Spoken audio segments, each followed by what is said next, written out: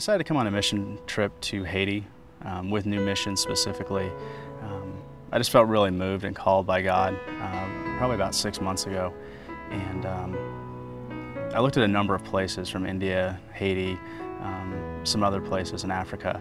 And I just really felt God call me to Haiti. When I started to find out more about it, just the oppression that's here, the poverty, just really wanted to go to Haiti, spend some time here, and just really share the love of Christ with the people of Haiti. I also wanted to get the experience of seeing the difference between what our lives are like in America versus what life is like here in Haiti, and the difference between those two cultures. We've also spent time in the New Mission schools, which has been amazing. It's been great to go to the schools and just see how the children light up.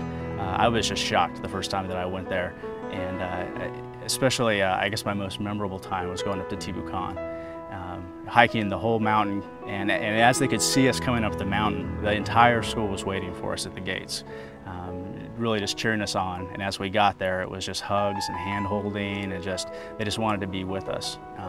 It was extremely impactful on me, and it's an experience that I won't forget. What I found is once I got here was not how much Haiti needed me, but how much I needed Haiti. It really changed my life. And just the week that I've been here, my relationship with God has strengthened. My relationship about what it is that we're here to do in terms of just provide love and compassion. That's the main thing that I've learned, and the children of Haiti have just touched my heart.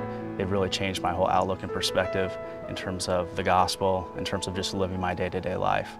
And so at the end of this trip, it was really Haiti's impact on me, I think, more than my impact.